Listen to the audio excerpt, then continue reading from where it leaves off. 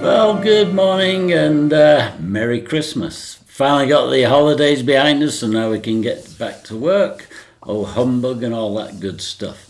Anyhow, this video is about making the strut for the nose gear for the A6. It's on the other videos. You might have noticed that the axle was totally offset to the actual steering arm and it was way out of whack. So I had to design a jig and it's worked perfectly. So this bit of video is about that. It's a short clip, so try and watch it all the way.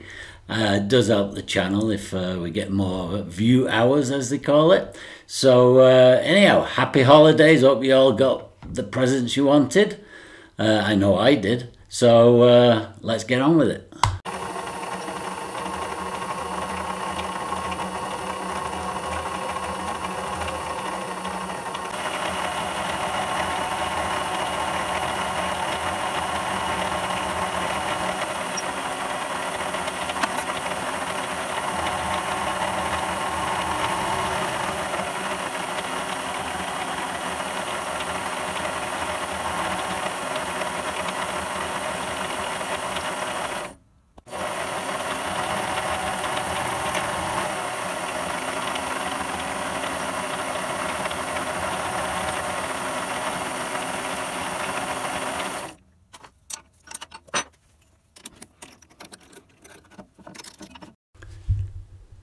Alright, I've now printed out the jig design. I'm putting on the alignment to indent the strut, ready for drilling, and using the sprung center punch. And everything's ready for drilling now. So we're at the drill now, and I'm just going to drill a centering hole to help my finishing drill align up and get through it.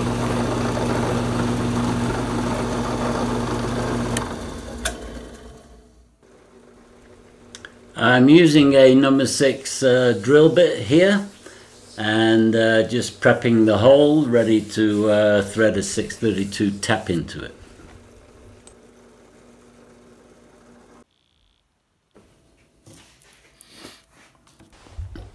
Alright, I've got the hole drilled. I'm now using a 632 threaded tap, and I'm putting a little downward force. I'm just checked for alignment. It looked like it's all nice and vertical.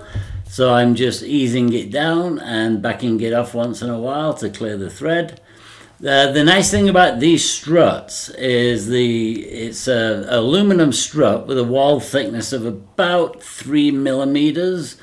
And the nice thing is there's an inner tube of steel, which is about 2 millimeters, maybe 2.5, 3 millimeters in wall thickness. So it takes a thread really, really good.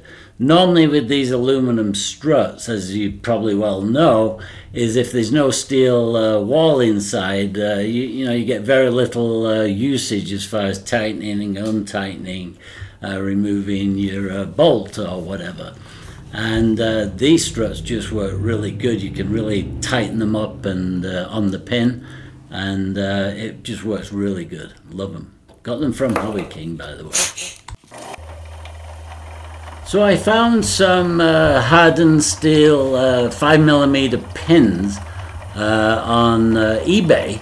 I don't know what you call these things. It's what is it? Clevis pin, a T-pin, or something like that. But anyhow, it has that flat blob on the end of it. So to install these into the new, to make the gear steerable, I should say, I have to just simply lathe the pin, the end bit, the blob, down a little bit so that it can rotate within the knuckle. Otherwise it's too tight and I can't get it in. Now if you don't have a lathe, another way of doing it is you could put a drill in a vise, put the pin into that, and then just spinning up on as fast as the drill will go, and just use a file. it'll do the same thing. It's just that I'm lucky enough that I have a small lathe that I use quite often to make parts. So now I'm just going to clear the crap off the end of the pin, and then using the knuckle I'm just checking for fitment, and obviously I've not machined enough off yet, so I'll continue and just machine it all off and get it so it fits and spins perfectly.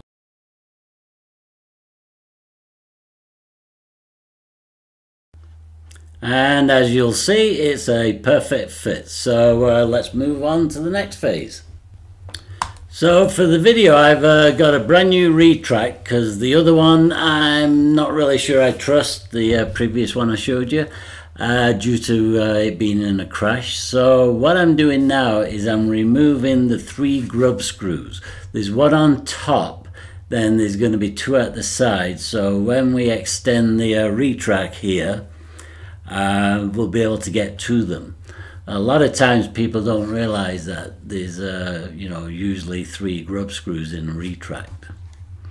So we're going to remove those now, and then we should be ready to take the pin out.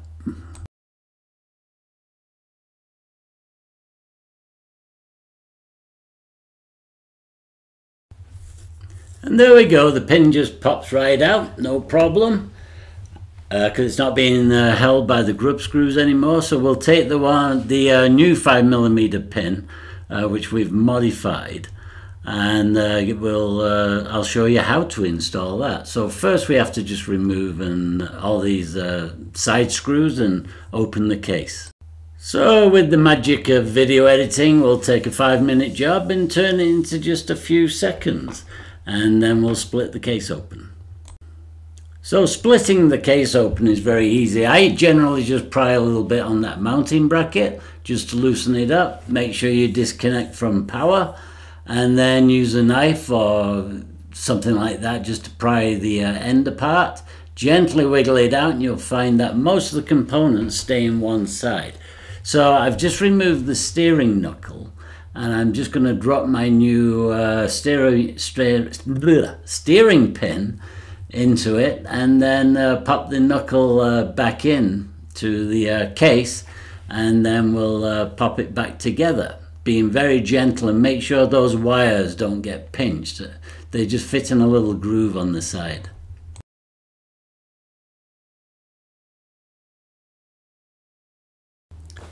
So being gentle, I'm going to put the other the other side of the case together.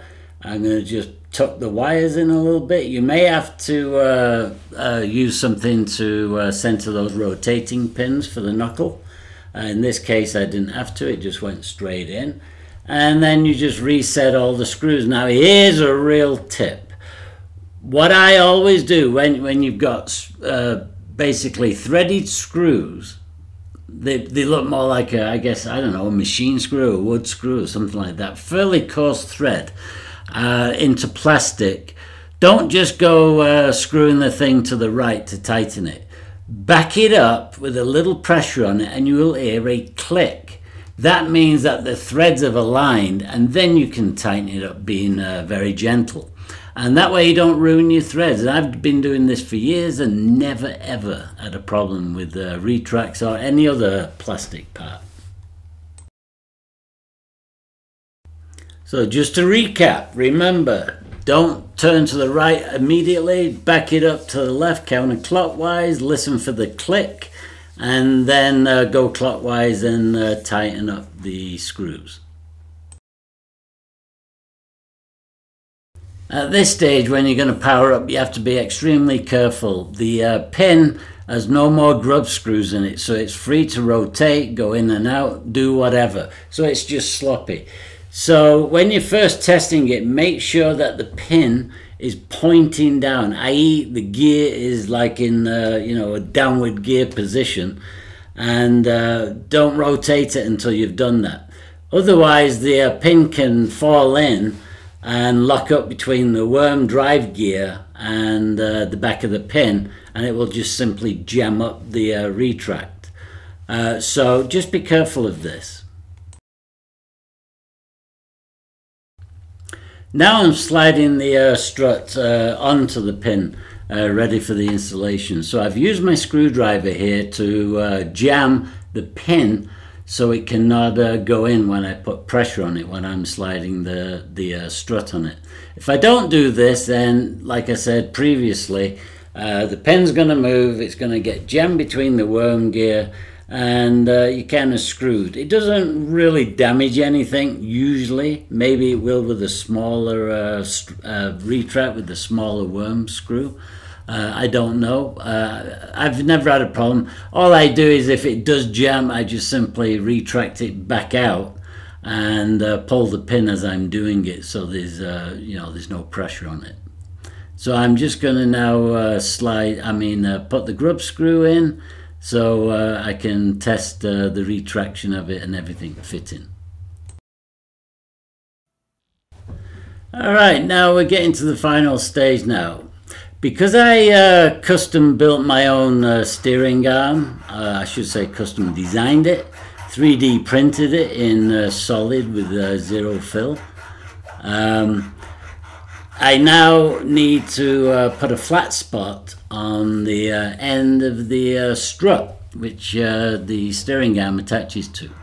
So I put the strut back into the jig with a axle on it so that it aligns, and then now I'm going to basically just eyeball and hand file a flat spot on the aluminum strut, so that it's about the correct size to fit into my steering arm, as you will see in a minute. In this case, I've already got a strut which I've pre-filed, fitted, and know it's the right depth and all that good stuff. So I'm just using that as reference why I do this one. It's just a matter of being patient until you get it right. You can just test fit. If it's too tight, file some more off. If it's too loose, well, I guess you're screwed, so you have to use some glue. And by the way, I was talking about 100% fill, not 0%. So I print my parts solid. So you can see on the steering arm at the top where my flat spot goes into another flat spot which is in the steering arm. And this is to basically just help, when you're steering and the torque is on the strut, that you've got something to hold into to stabilize the strut and the steering arm. And then on the opposite side where it's deep, I don't think I showed you really here, that's where the 3/8 grub screw goes in, the 632 grub screw, and it goes through the steering arm, which is also threaded by the way, it self-taps, and then into the strut, so you've also got a locking pin there to stop it from spinning around. Coming very soon is going to be a video on how to make your own landing gear doors and plug and make the molds.